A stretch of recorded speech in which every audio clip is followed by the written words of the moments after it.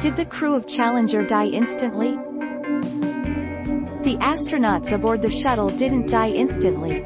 After the collapse of its fuel tank, the Challenger itself remained momentarily intact, and actually continued moving upwards. Did they ever find the bodies of the Columbia shuttle astronauts? 7 astronauts slipped into unconsciousness within seconds, and their bodies were whipped around in seats whose restraints failed as the Space Shuttle Columbia spun out of control and disintegrated in 2003, according to a new report from NASA. How long did the Challenger crew survive? Myth number 3, the crew died instantly.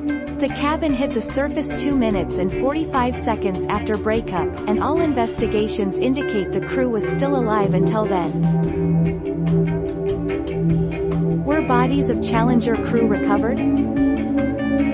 The National Aeronautics and Space Administration said today that it had recovered remains of each of the 7 Challenger astronauts and had finished its operations to retrieve the wreckage of the Space Shuttle's crew compartment from the ocean floor.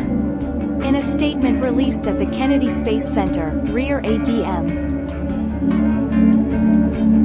What killed the Space Shuttle Challenger astronauts? 28, 1986, the Space Shuttle Challenger exploded just 73 seconds after blasting off from Florida's Kennedy Space Center, killing all 7 astronauts on board, including New Hampshire educator Krista McAuliffe, a civilian who had been selected to fly via NASA's Teacher in Space program.